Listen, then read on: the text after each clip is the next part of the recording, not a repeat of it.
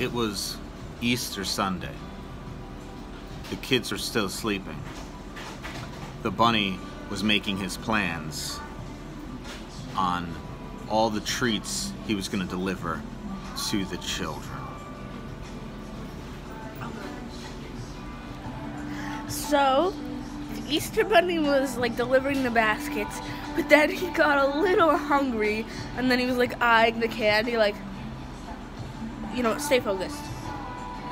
I just have a little to provide. I'm giving it to the kids. I'm giving. So I could get a little, right? So then he starts eating the candy. And then a kid comes down the stairs because the Easter Bunny has very loud chomping sounds. So he came to see the Easter Bunny. Then the Easter Bunny didn't put any more treats in the basket, then jumped out the window. And that was the very last Easter.